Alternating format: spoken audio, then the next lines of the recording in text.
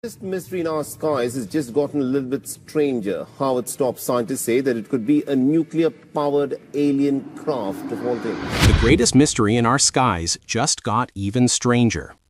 Comet 3I Atlas, a visitor from a distant star, was supposed to be a scientific marvel, a once-in-a-lifetime opportunity for astronomers to study an object from another solar system. But what it revealed in recent weeks defies everything we know about space. This wasn't just a comet. Something much stranger was unfolding. 4 of the most advanced space telescopes, the Hubble Space Telescope, the James Webb Space Telescope, NASA's SPHERICS mission, and the Transiting Exoplanet Survey Satellite, TESS, watched in unison as 3I Atlas, the third interstellar object ever detected, suddenly underwent a dramatic and unsettling transformation. At first, 3I Atlas behaved exactly as astronomers expected from a comet of its kind. It appeared as a faint, fuzzy blur gliding across the stars at over 100,000 miles per hour, gradually shedding material as it approached the Sun. For scientists, this was supposed to be a rare gift, an object from another star system passing through ours, a once-in-a-lifetime opportunity to study in a fragment of an alien world. For months, astronomers tracked its every move with excitement, unaware that something far stranger was about to be revealed. But then, something happened that no one expected. The light from 3I Atlas began to change.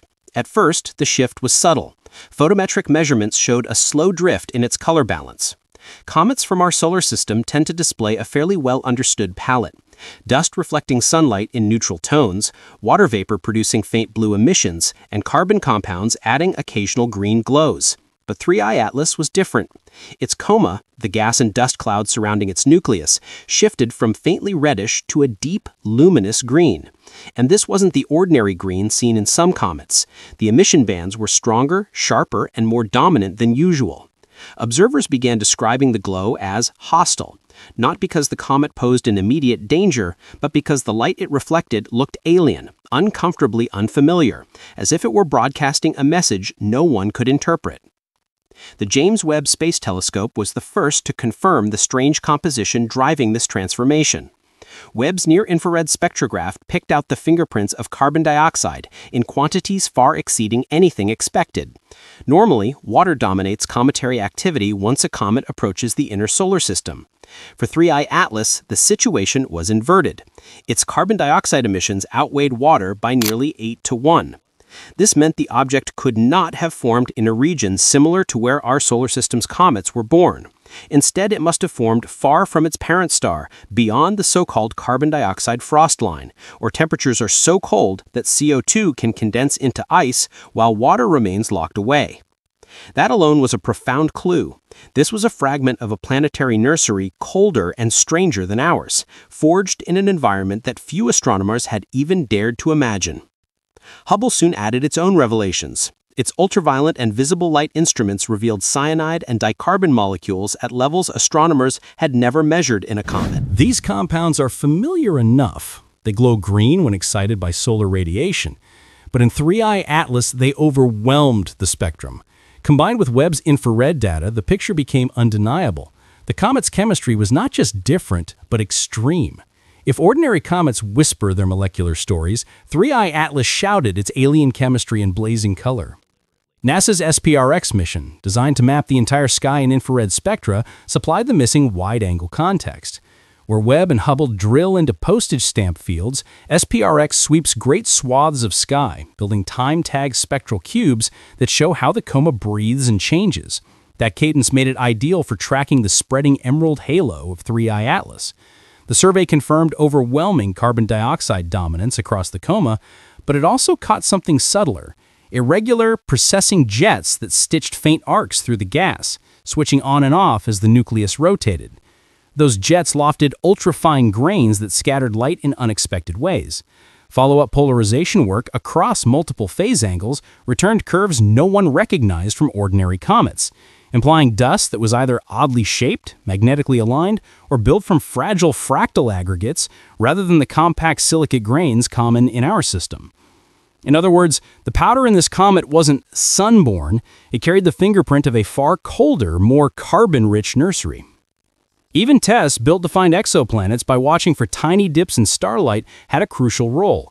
Mining its wide-field archive, astronomers pulled a breadcrumb trail of faint detections showing 3I Atlas stirring long before sunlight should have mattered. At heliocentric distances where water ice is rock-hard and inert, the comet was already breathing.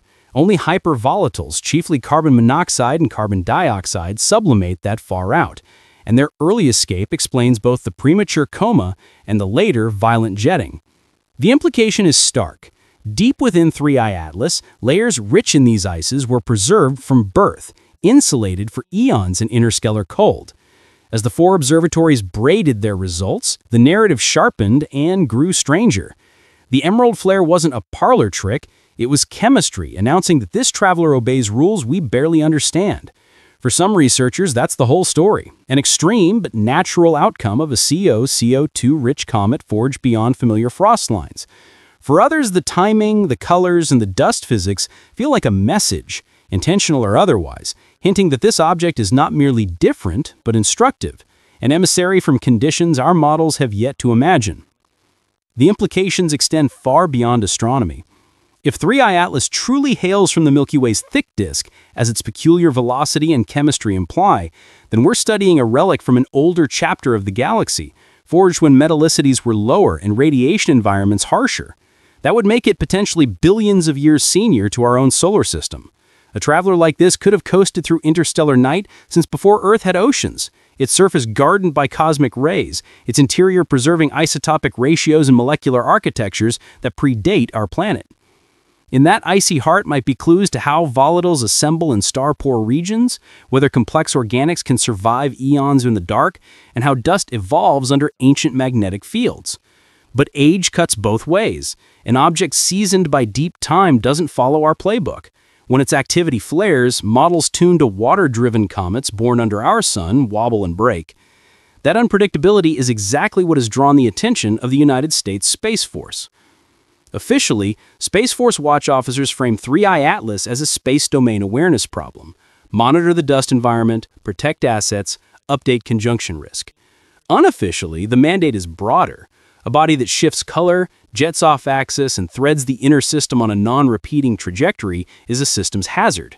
Outbursts seed high-velocity dust that can sandblast optics and star trackers.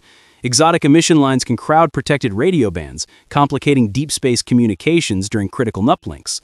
If rotational stresses shed a fragment, the resulting delta V can move small pieces into unexpected corridors. Bad news for weather satellites, Mars orbiters, and the relay network we lean on for planetary missions. No credible impact solution targets Earth, but low probability, high consequence is the kind of phrase that keeps defense agencies awake. Inside the scientific community, the argument is white-hot. The conservative camp sees a natural, if extreme, CO-CO2-rich comet from a frigid nursery. Strange dust, yes. New photochemistry, yes. But fundamentally cometary physics. The contrarians note the stack of coincidences, its nearly ecliptic approach, the Mars flyby geometry, the tantalizing timing against ambiguous biosignature chatter from the Martian surface. Not proof, they stress, pattern, not causation, but enough to ask whether 3I Atlas is a delivery vector, intentional or otherwise, for exotic material into a system thick with detectors and curiosity. The debate spills into planetary protection ethics. If fragments intersect Mars or our own upper atmosphere, do we sample, sterilize, or simply watch? For now, observation is the truce. Hubble logs the light curve and coma morphology as rotation modulates the jets. JWST peels back molecular bands, chasing isotopologues that could fingerprint the comet's birth zone. SphereX maps the wide-field glow, catching asymmetries that hint at topography on the nucleus. TESS continues the archival dragnet, extending the record of pre-solar activation farther into the cold. Data cadence is everything. Nightly spectra, hourly photometry, polarization sweeps across phase angles, each pass tightening constraints, and, perversely, widening the mystery. The symbolism is impossible to miss. An emerald interstellar wanderer under the gaze of our finest observatories, while defense nodes quietly posture. This reads like prologue. Yet it is not fiction. It is a live experiment in how a young technological species responds to the unknown. Whether 3I/ATLS is a natural relic, a cosmic messenger, or a phenomenon we lack words for, it forces a recalibration. The galaxy is more varied than our tidy priors allow. And the decisive moment lies ahead. Perihelion, the crucible where comets reveal themselves, approaches.